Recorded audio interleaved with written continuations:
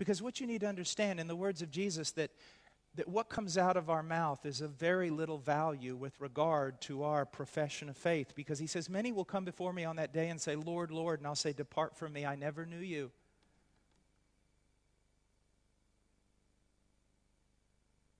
Let me give you an example. I'm from America. I know nothing about soccer. So I tell you, I'm a football player. I'm a soccer player. And you go, really? Tell me about the game. I don't know anything about it. Tell me about the rules. Got me there. Show me how you can kick a ball. And I try to kick it and fall down. And you look at me and you go, you're no soccer player. Use the same logic with Christianity. My dear friend, there are all sorts of things going on in this world today in the name of Jesus Christ that have absolutely nothing to do with the name of Jesus Christ. And there are a lot of people claiming relationship with Jesus Christ that have no relationship whatsoever with Jesus Christ.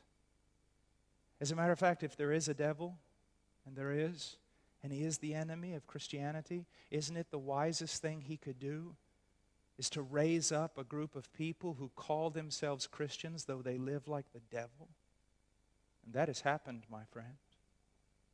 But remember this, you will find no excuse on the day of judgment by pointing to other condemned people who claim to belong to Jesus.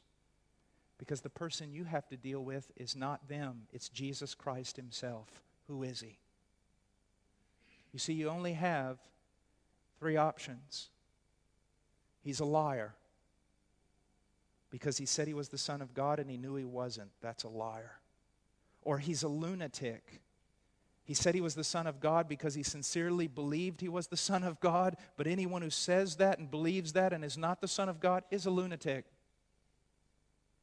As C.S. Lewis said, on the level of a poached egg.